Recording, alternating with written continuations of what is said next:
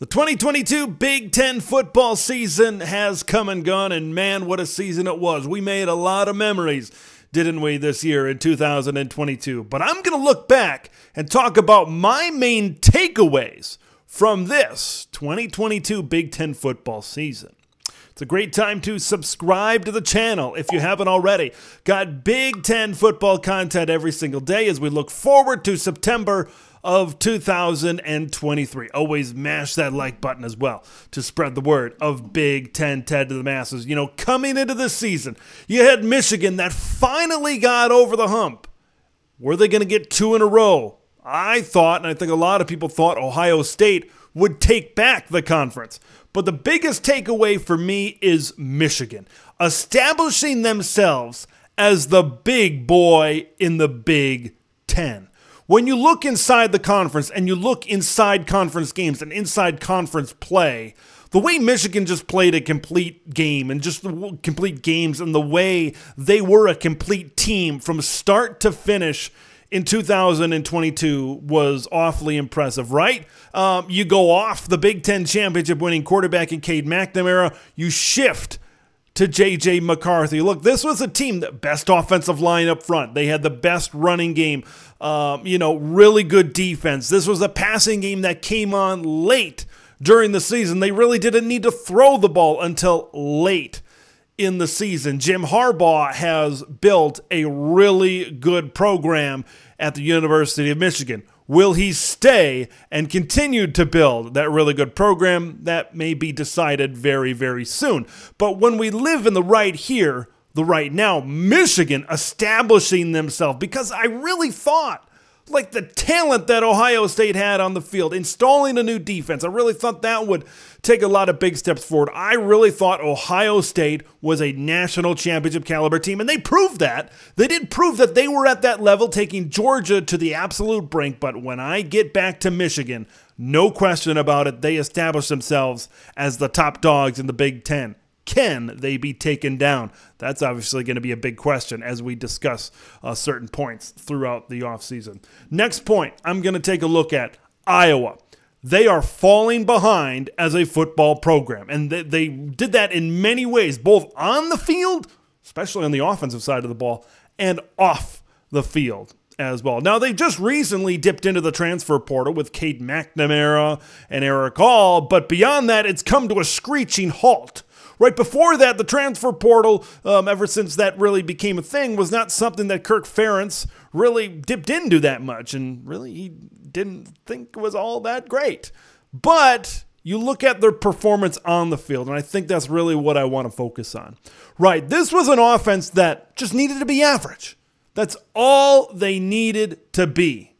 But this was an offense that was well below average. Like when you look at the other side of the ball, on defense, this was an elite defense the past two seasons at the University of Iowa. And I'm not creating any controversy when I say this, but pair it with that offense, and I feel like these defenses, maybe not last year, right, but won the Big Ten West, made it to the Big Ten Championship, but definitely this year. It seemed like that offense wasted that elite defense this season. And then when you look at after the season ended, you've got players hitting the transfer portal. You've got wide receivers. You've got players on defense, which kind of surprised me because of how good that defense is at developing talent.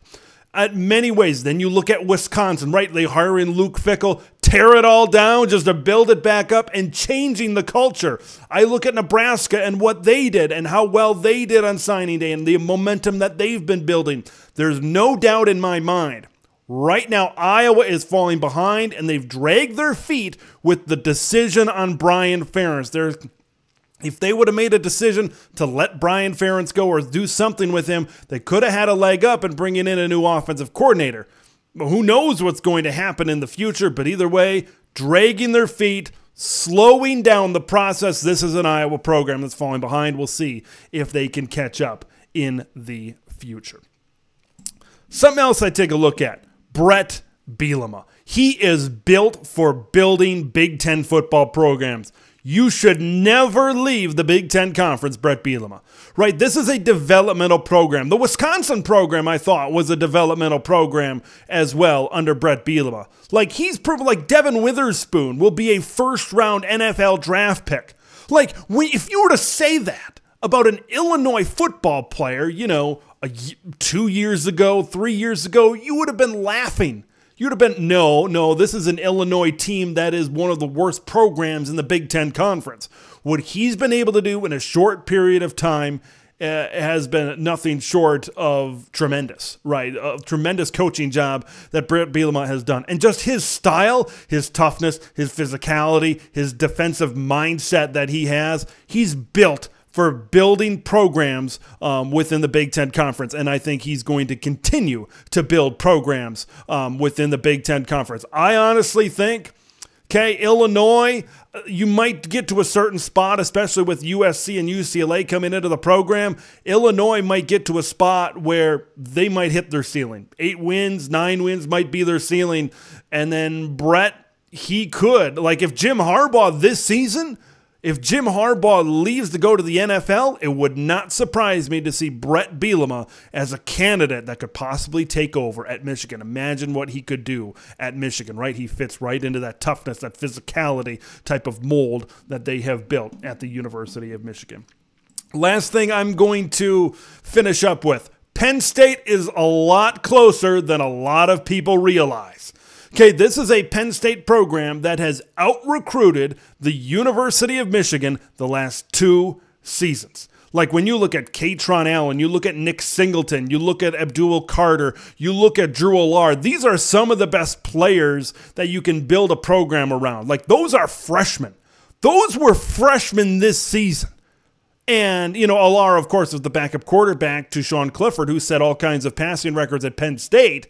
But other than that, those other 3 guys were tremendous contributors on this football team. It's just the more progression they get, the more off seasons they get, especially, coming in as a true freshman. You don't get a ton in terms of reps unless you enroll early. But having that whole off season for those guys to develop this program, if they get on the right track, and if James Franklin develops these guys into what they can be and what they should be, this is going to be a dangerous Penn State program. Like, Penn State was close with Ohio State. That was a 1-possession game in the fourth quarter. Michigan, maybe not so much.